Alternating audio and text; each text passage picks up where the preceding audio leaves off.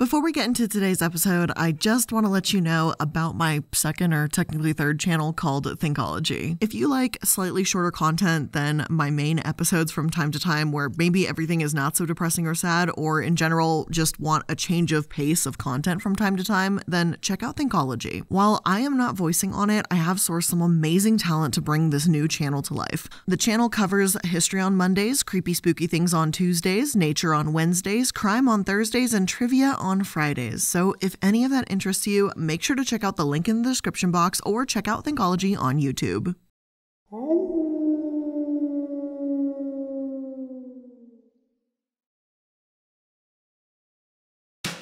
Vegas was built by mobsters. We've all heard that. It's common knowledge for many. But did you know it was also built by a Mormon mafia? I'm not kidding. The history of Las Vegas isn't as straightforward as you might think. Perhaps it's no surprise that casinos have a shady history, but what happens in Vegas isn't about to stay in Vegas. So let's take a look behind the cover and see what we can find.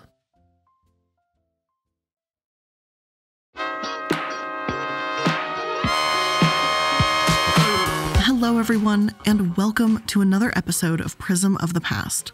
Today we're going to talk about Las Vegas, how it was created, and what led to it becoming such a famous and infamous city. Of course, I can't possibly discuss every single detail about Vegas in today's episode, but we'll definitely discuss some of the things I found most interesting. So let's just jump right into it.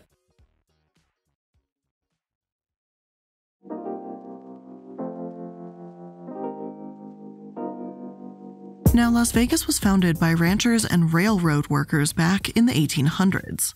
The Paiute tribe were in the area as early as 700 AD, but the first person of European ancestry to enter the Las Vegas Valley was Rafael Rivera in 1821.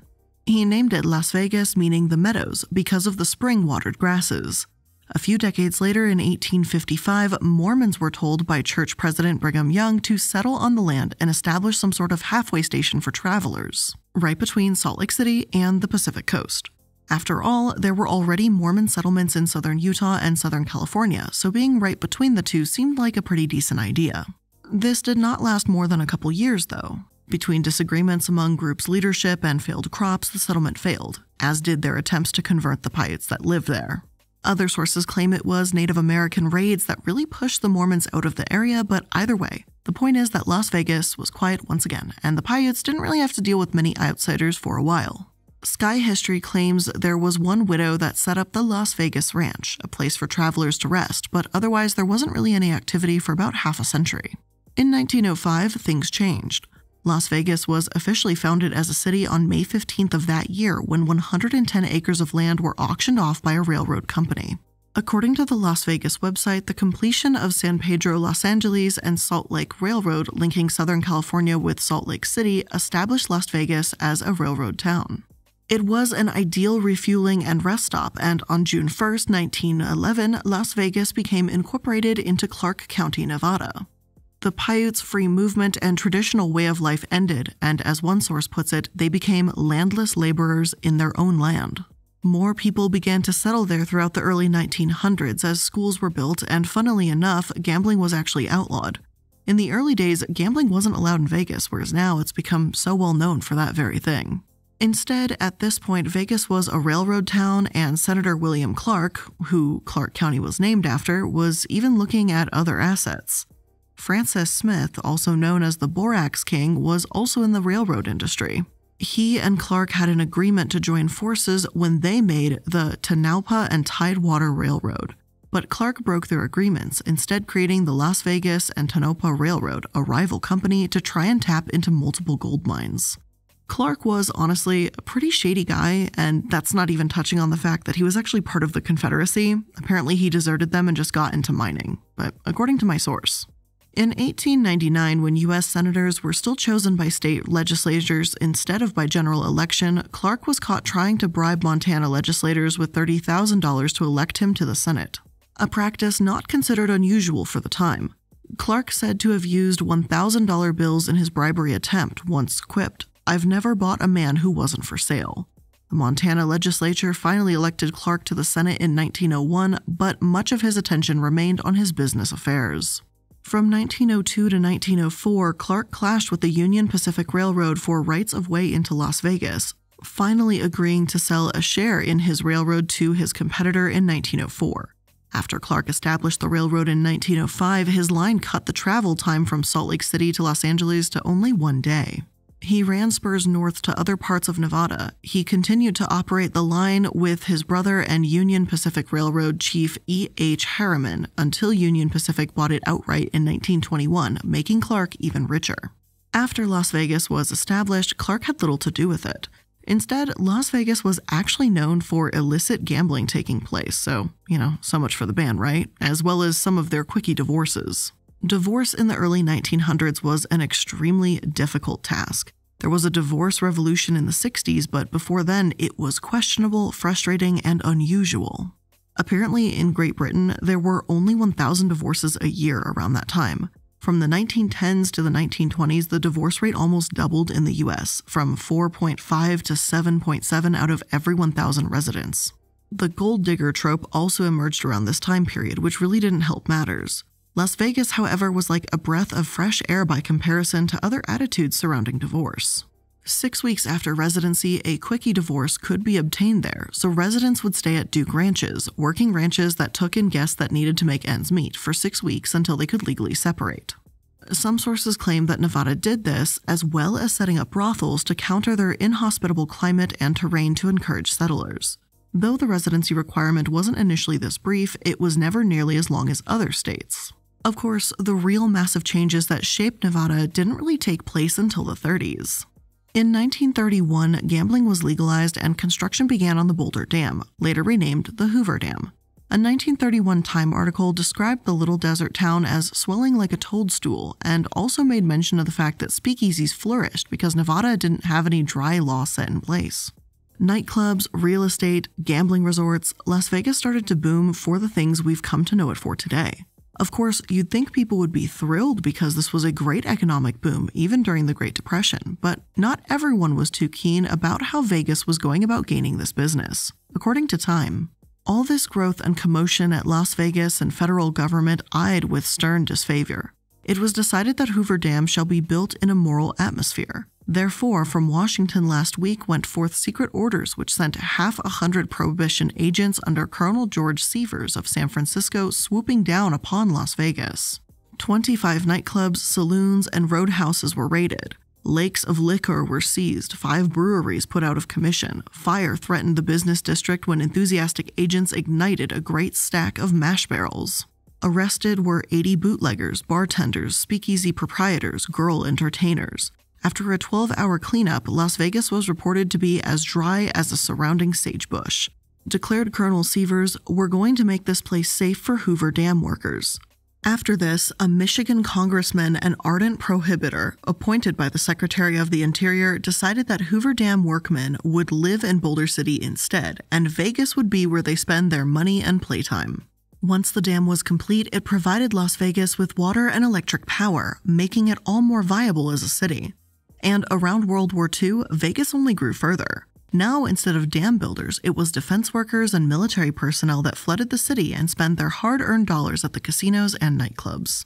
Nevada Senator Pat McCarran was in large part responsible for this. He lobbied the government to establish 2 major installations near Vegas in 1941. The first was a magnesium processing plant southeast, and the second was a military airfield to the northeast. To meet the newcomers' needs, the El Rancho Vegas Resort opened up on a section of US 91 highway, becoming the first hotel open on what would later become known as the Strip. Many of the hotel casinos that followed on the Strip followed a regional or Old West theme. Growth was rapid. The city's population almost tripled between 1940 and 1950.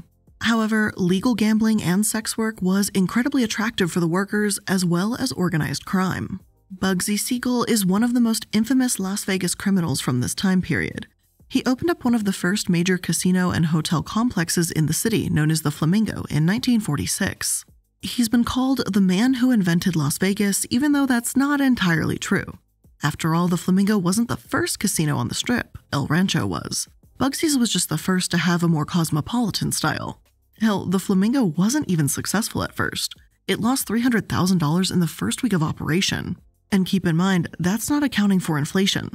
So not to mention, the Flamingo wasn't Bugsy's idea either. Billy Wilkerson, owner of The Hollywood Reporter, was actually the one that tried to create this European-style hotel with luxurious rooms on the Strip, and Bugsy and his partners just invested in it. Apparently, Bugsy and his partners in crime used profits from the sale of a different hotel to influence Wilkerson to accept new partners. The Flamingo clearly wasn't what people were looking for on the Strip, though, and it closed down only 2 weeks after opening. It reopened in March of 1947, and Bugsy forced Wilkerson out of the resort so it could report a profit. Not that this really did Bugsy any good, because in June of that year, his partners allegedly had him killed because they believed Bugsy wasn't giving them a square count or an honest financial report. The crime remains unsolved, and that's what's widely accepted for that version of events anyway. Of course, it's not just Bugsy. According to one article in the LA Times, Las Vegas was built by quite a bit of gangsters during this time period. They write, "The slogan, 'What happens here stays here,' promised a good time, but the wink and the nod was always more insidious. Las Vegas, a town built by organized crime, abetted by violence, run by corrupt officials. Its very roads and streets like a map to secret criminal behavior. Flamingo Road runs parallel to Sands Avenue, which runs parallel to Desert Inn Road, and on, all of them running parallel to the criminals who paved them in the first place. Bugsy Siegel, Meyer Lansky, Mo Dalitz. You know their names because Omerta, a cult of silence, was never really a thing. No secrets are ever kept. No one ever stays quiet. But also because we started writing books and making movies about these guys, turning Las Vegas into the ultimate tourist cosplay experience, long before cosplay was a word. Locals started talking about how the place was better when the mob was in charge. And in Mario Puzo's The Godfather, Bugsy Siegel was turned into Mo Green and we all became Fredo, silk shirts and bad behavior. Meyer Lansky is right up there in notoriety with Bugsy. The two of them worked together to oversee the construction process of the Flamingo. The Flamingo was just the first of many mob-financed projects, or one that benefited from the mob at least. Others like the Desert Inn and Thunderbird also ushered in a profitable business for mobsters under Nevada law. Hell, when things in Vegas are difficult, people will sometimes regurgitate the cliché Vegas phrase, "Things were better when the mob ran this town." One of the reasons being that those in charge, casino executives that is, were part of the community. Now, casino executives can live elsewhere and spend their days globetrotting. According to journalist J. Patrick Kulikin, America has always had a fascination with outlaws, and Las Vegas residents got to live among them. They were certainly more colorful people, Sloan, a gaming lawyer, said, employing his rich skill with a euphemism. And they gave back. Mo Dalitz and partners famously built, with a Teamsters loan, Sunrise Hospital. Nevada historian Michael Green also noted Dalitz gave UNLV money for the first furniture in the building. Sloan recalled stories of casino operators generously paying hospital bills for the sick children of employees. I should note, of course, that many casino operators in Old Vegas were not mob-connected, and those that were unfairly tarnished the entire city. Although there were definitely mob-connected owners in Vegas, and the phrase "the mob ran Vegas" isn't completely wrong, I wouldn't say it's completely accurate either. Even so, there's no denying the massive impact the mob had during these early Vegas days. Naturally, given how prevalent mobsters were in Vegas, there were some that weren't too happy about this, namely President John F. Kennedy's younger brother, Attorney General Robert Kennedy. Bobby Kennedy believed gambling was the lifeblood of organized crime, so to throttle organized crime, he wanted to go after casinos, said David Schwartz, director of UNLV's Gaming Research Center. Schwartz also claimed that this anti-mob campaign, consisting of massive raids and wiretapping, was flawed from the start because people were more afraid of mob bosses than the Justice Department. State officials would claim that casinos were well regulated, but the U.S. Senate Special Committee on Organized Crime in Interstate Commerce weren't so sure. Their investigation from 1951 to 1952 found that the licensing procedures there didn't regulate, reform, or remove these mobsters, but just gave them a, quote, cloak of respectability, end quote. Another one of Robert Kennedy's strategies to uncover the illegal activity in the casinos was for the Department of Justice to partner up with the IRS. If they couldn't catch these mobsters for their shady dealings, then they'd go after them by tracking mob money skimmed by the casinos. In other words, these were casino winnings diverted to avoid taxes, so these mobsters would be prosecuted for tax fraud instead, the same strategy used on Al Capone. The Teamsters Union, one of the largest and most diverse unions in the state and known for championing freight drivers and warehouse workers, was tied to this as well. The Teamsters Pension Fund was a virtual mob front being used to build up Vegas while state officials did little to nothing, the New York Times later reported. In the 1960s and 1970s, the Teamsters' huge Central States pension fund was a wellspring of union corruption. Tens of millions of dollars were loaned to racketeers who used the money to gain control of Las Vegas casinos. Administrative jobs were awarded to favored insiders who paid themselves big fees. A former Teamster president and pension trustee was convicted of trying to bribe a United States senator. Robert Kennedy even believed that organized gambling was not just a problem, but the biggest crime problem the country had, as, according to him, it financed almost all other operations. The mob had become a national syndicate and the federal government was stepping in, despite organized crime being almost an entirely new concept for them. Of course, the entire tangled web involving Kennedy going after the mob is one that I can't tackle in full today. But I do highly recommend you check out a lecture from the Mob Museum if you want to dive deeper into that entire mess, and they'll be linked in my sources below. Which, by the way, if you do go to Las Vegas, the Mob Museum is an absolute stop. I try to go there every time I go to Vegas, and I feel like I learn something new every time. But the point of this all is that by the fall of 1963, Robert was ready to strike. He had laid out plans for a massive frontal assault on Nevada itself, and all the investigative resources from the FBI to the IRS would be enlisted. Then, just a few short weeks later, his older brother, President Kennedy, was assassinated, according to my source. A few days after the assassination, a Chicago mobster was heard on a federal wiretap telling Nevada crime figure Sam Giancana, "In another 2 months from now, the FBI will be like it was 5 years ago." So it was. Hoover stopped reporting to RFK and informed an independent relationship with the new president, Lyndon Johnson. The FBI now would do about the mob only what Hoover allowed it to do. This is why the idea that the mob assassinated JFK still persists to this day, even if we simply don't have the evidence to prove it. Thousands of pages of electronic surveillance of organized crime leaders have been gone through, and there's nothing there to suggest their involvement. Still, JFK's death did benefit them, there's no doubt about that. Robert didn't have his brother as a connection anymore, and the Nevada Project died out. RFK had been so vehemently against organized crime, and though it remained national policy to stamp out the mob, the principal driver was gone. By the time the 70s and 80s rolled around, the mob extended its power beyond the Strip. Anthony Spilautro, known as Tony the Ant, came to Vegas in 1971 to run a gift shop. However, state regulators learned he had been allegedly involved in as many as 20 murders. Tony formed a hole-in-the-wall burglary gang, earning its nickname after blowing a hole in the side of a jewelry store during a robbery, something like straight out of a cartoon. And just like that, the mob had been romanticized, or at least glamorized in Vegas. Sure, the movies and the larger-than-life characters are fascinating, but I'm not so sure I'm really longing for the days when the mob was in control either. However, it wasn't just mobs supposedly running Vegas either. One source claims that other casinos in Riviera, New Frontier, and Strip Dunes were developed using illegal money from both Wall Street banks and even the Mormon Church. Ashley Hall, the church's public affairs director, said that, quote, "You can raise the question of how can good Mormons be involved indirectly in gaming, but to us, business is business. Gaming is not illegal in Nevada," end quote. And it's true, the LDS community has played a massive role in Las Vegas, despite the church officially opposing gaming. Still banker Perry Thomas, a Mormon whose wife is a direct descendant of the famed Brigham Young, financed dozens of casinos in the 50s. He apparently worked with Teamsters leader Jimmy Hoffa to finance some casinos using union pension funds in the 60s, as well as at one point owned the Riviera Hotel Casino. When Thomas was asked about the apparent conflict between his religious principles and his involvement in gambling, he said that before starting to finance the casino industry, he struggled with the moral imperative. Should we extend credit? Should we do business? Should we accept deposits? Should we be in any way involved with gamblers, these dirty, filthy gamblers?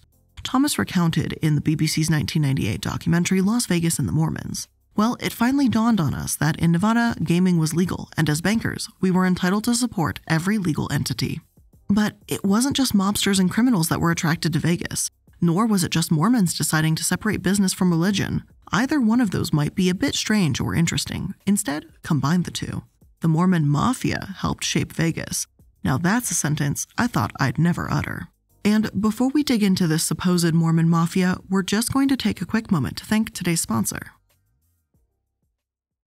It's never too early to start gift shopping for the holidays, especially because today you can save big on a gift that they will use every day: Raycon wireless earbuds. And I use Raycons for practically everything in my life now. I even have 2 pairs. I keep one in my car for when I'm doing like grocery shopping or like going to Target and I don't want to hear or deal with people. And then I keep another pair by Casper's Leash so when we go on walks together, I can listen to music. With seamless Bluetooth pairing and a comfortable noise-isolating fit, you can start listening right away and keep listening for hours. The audio quality is amazing, and it's comparable to what you would get with other premium brands, except Raycon starts at half the price. Raycon offers 8 hours of playtime and a 32-hour battery life. There's also a built-in mic so you can take calls on your earbuds at the press of a button. So this holiday season, get them something they actually will use for calls or music, for work or play, at home or on the go. Go to buyraycon.com/prism today to unlock exclusive deals up to 20% off your Raycon order. But hurry, because this offer is available for a limited time only and you don't want to miss it. That's buyraycon.com/prism to unlock up to 20% off your Raycons. buyraycon.com/prism. If you're looking for ways to skip the trip to the post office and dodge all the hectic holiday shopping traffic, then why not save time and money with Stamps.com? Stamps.com lets you compare rates, print labels, and access exclusive discounts on UPS and USPS services all year long. Stamps.com is actually the service I'm going to be using when it's time for me to send out my little paw prints from Casper letters for my Patreon. It's super easy. I can print all the labels out at home and simply drop everything off, and that's it. I'm good to go. I do all my prep work at home with stamps, and then that's it. I'm good. Whether you're selling online or running an office or a side hustle, Stamps.com can save you so much time, money, and stress, especially during the holiday season. And you can get discounts you can't find anywhere else, up to 40% off USPS rates and 76% off UPS. So save time and money this holiday season with Stamps.com. Sign up using promo code PRISM for a special offer that includes a 4-week trial, free postage, and a digital scale. No long-term commitments or contracts. Just go to Stamps.com, click the microphone at the top of the page, and enter code PRISM.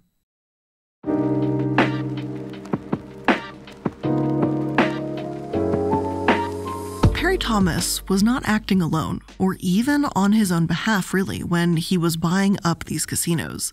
Instead, it was actually a wealthy billionaire named Howard Hughes that created the so-called Mormon Mafia when he moved to Vegas. Howard Hughes' father, Howard Hughes Sr., patented a drill bit that transformed the oil industry. Hughes Jr. was deemed one of the greatest businessmen in history despite suffering plenty of failures at the time. By the 1960s, Hughes was older, suffering from narcotics addictions, and he'd become a hermit, never even leaving his room. He would negotiate purchases and deals from his bedroom with the curtains drawn and windows and doors sealed shut with tape. In 1967, a year after occupying the top-floor rooms at the Desert Inn Hotel in Vegas, the co-owner Mo Dalitz told Hughes he needed to move out because he and his entourage were occupying valuable rooms. To shut him up, Hughes bought the hotel. And this, as ridiculous as it sounds, made Hughes realize the potential for profit these hotels and casinos along the Strip had, and he wanted more. It was like a game to Hughes. He literally referred to the Vegas casinos as toys and spent almost $200,000 a day on land and casinos. And remember, this is not accounting for inflation. This is absolutely stupid money that he had. And while guests were gambling away on the machines, Hughes was spending his golden years treating Vegas itself like his own gambling addiction paradise.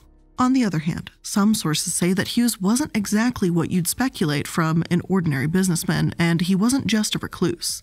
Apparently, he never trimmed his nails and kept his urine in jars. If he fell asleep during a movie on television, he would literally call up the television station and have them play the film again from the beginning. He apparently just sat in his room all day, 4 years, butt naked. It's speculated that he had a serious mental illness, which is depicted in the movie The Aviator. BBC said that he did have OCD, leading Hughes to burn his entire wardrobe if he thought there were too many germs on them, and he'd wash his hands to the point of bleeding, but not much else is known about what was going on in his personal life, so I don't plan on speculating much. Needless to say, Hughes was certainly a character that many, to this day, find fascinating. Regardless of his strange or unusual behavior, Hughes needed someone to handle business for him, right? Well, who better than the Mormons? Even though, as far as we know, Hughes was not a Mormon, almost everyone he employed was. His aides, nurses, secretaries, companions, and cooks, many of them were Mormons. He did this because he believed Mormons had high moral standards. They don't drink, gamble, or smoke, so they seemed like trustworthy businessmen. One of these was, of course, banker Perry Thomas. They were incredibly close, to the point where Hughes wouldn't make any major purchase decisions without consulting him. Hughes's right-hand man, Frank William Gay, more commonly known as Bill, was also a Mormon from Salt Lake City. And I mean, you can hire whoever you want, and if Hughes believed Mormons were more trustworthy, then that is totally up to him. I just find it interesting that because of him, the term Mormon Mafia arose, and Las Vegas, for a time, was essentially run by Mormons and mobsters. When Hughes died in 1976, his connection to the Mormon community was so extensive that his will became known as the Mormon Will. It still hasn't been found to this day, and Hughes apparently didn't leave one, but speculation arose that he might have left a handwritten one, and this was the name given to it. One attorney said that Hughes had once asked him about the legality of such a will, so it didn't seem completely out of the question. The Mormon will has become somewhat of a legend, a forgery, and an interesting case in of itself. But back to Vegas. Perry Thomas didn't just work with Hughes. In the 60s, many casino owners had gotten old and were ready to sell. Thomas, who was snatching them up for Hughes' sake, was in the market to buy. However, Nevada law at that time required owners to be licensed, and corporations weren't allowed to own any, since it wouldn't be practical for every single stockholder to have a license. Some thought corporate control would open the industry to hidden ownership. Just the opposite was true, Perry Thomas said. He proposed changing the law in 1965. Northern Nevada controlled the legislature, and Bill Harrah of Harrah's Casinos figured he didn't need investors on Wall Street. He persuaded legislators to kill the bill, Thomas said. So Thomas urged Harrah and his attorney, Meade Dixon, to join him in supporting the bill. Otherwise, what was Harrah's company going to do when he died? Dixon understood immediately. He convinced Bill Harrah it was the proper thing to do, Thomas said. The bill became law in 1967 and was refined with a 1969 amendment. Since then, small investors have been allowed to buy shares of casino corporations without obtaining a gaming license. Only those holding 10% or more are required to be licensed. But why does that matter to us today? Well, even though this law shaped Vegas, it hurt Vegas to some extent too. Corporations owning resorts meant more massive luxurious resorts to draw in customers, which meant rapid population growth, which meant more crime, traffic, and anything else that comes with extremely fast growth, really. Another aspect of this is that, as it turns out, Perry Thomas has mentored even modern well-known figures in Vegas. Steve Wynn, for example, knew Perry for 50 years and referred to him as Dad because they were so close. And if you don't know who Steve Wynn is, he is, of course, one of the most recognizable billionaires that's created some of Vegas's most notable casinos like the Mirage, Treasure Island, Bellagio, and of course, the Wynn Las Vegas. And Encore, I think, too. He also resigned from his company Wynn Resorts in 2018 after dozens of women accused him of sexual misconduct, so, not exactly someone to look up to, but a powerful businessman nonetheless. For good or for bad, though, there's no denying the effect that the Mormon community and those close to it have had on Las Vegas. But just as Las Vegas became well-known and boomed, there was another smaller city right beside it, West Las Vegas. See, back in the 1920s, segregation laws didn't exist in Vegas, but once tourism rose, the dam was completed, and gambling was legalized, they were put into effect. In response, Black people created their own Las Vegas with their own strip known as the Black Strip. Black people and Chinese immigrants owned clubs in this area, catering to those who weren't welcome in the White Vegas. Black people may have been allowed to work in the casinos in Vegas, but they couldn't attend shows, live in the casino district, or obtain or renew business licenses. The area ended up booming in the 40s and 50s, especially because Black entertainers would party and relax at West Side clubs since they weren't permitted to actually stay in Vegas hotels, only perform there. Louis Armstrong, the Ink Spots, Ed Sullivan, Little Milton, Cab Calloway, Nat King Cole, Sammy Davis Jr., and Sonny Liston were all popular performers that could be seen in West Las Vegas up until desegregation. It wasn't actually until 1955 that the first integrated hotel casino in Vegas arrived, the Moulin Rouge.